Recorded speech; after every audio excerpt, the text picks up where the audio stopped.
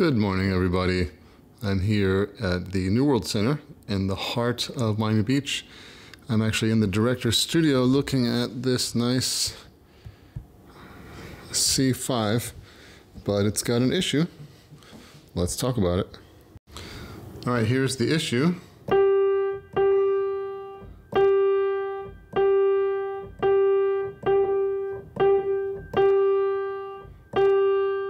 It's very easy to get it to do a double strike. So we're going to pull the action out and see what's going on.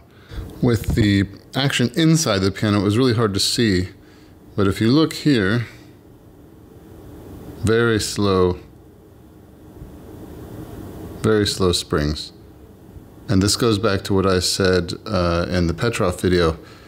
The repetition spring obviously helps, as its name, it helps in repetition, but one of the big things is it helps, you can see my hand in the background there, hello. It helps with keeping the key press and the hammer movement in sync.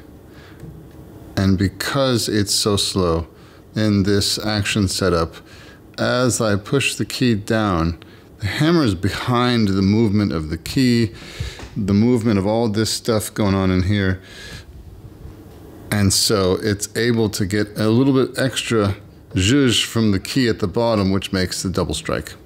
Let's tighten the spring and then put it in and see if it still does it. So this one is our note. I just drop down in there, pull the spring out. Come on. There we go. And you can see I've got it right here. This little guy. Just give that a little tug. You really don't need to do much, at least at first.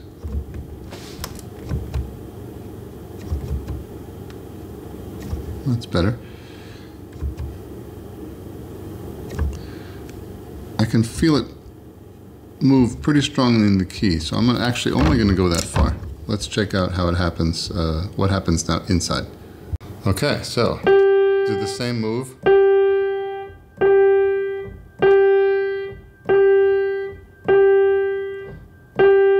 Notice it's not going into check.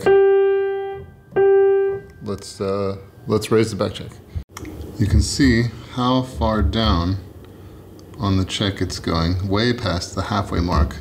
I like to go a little bit above halfway, but then making sure that it doesn't rub on the tail back there. I need two hands for this. No, you know what, maybe just one little pull. Yeah, one hand's okay. Two's better. I'm just pushing it up a little bit.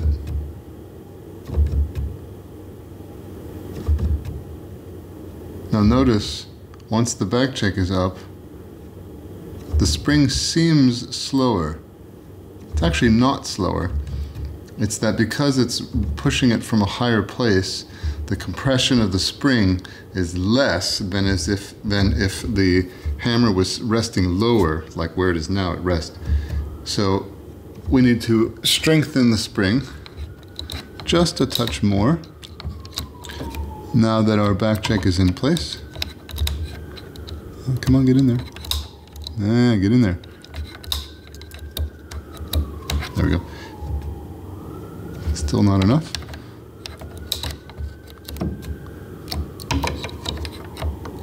This really illustrates how regulation is regulation kind of goes in circles. And you adjust this, and then you need to tweak that a little bit more. Right? Good. Let's put it in and see. Check it out.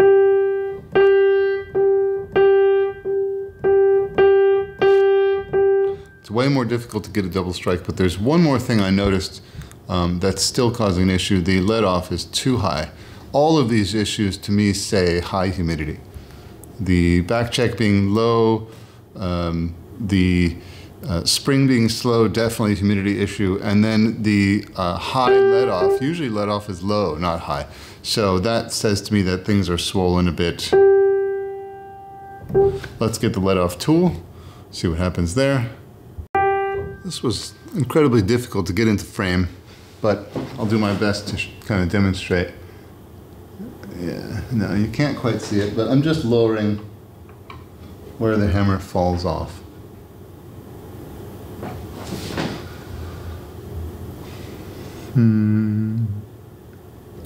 Yeah. Now,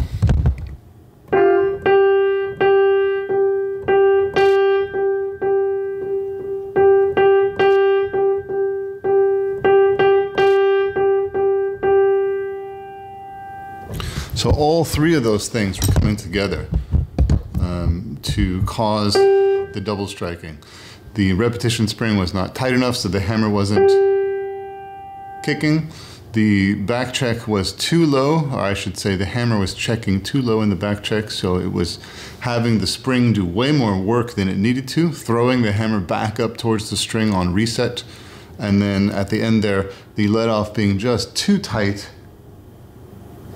for a comfortable amount of control. And all those three things came together to have what some people call the bobbling hammer, or really it's just a double striking on the string. It's a lack of control in the keyboard. It also makes for the note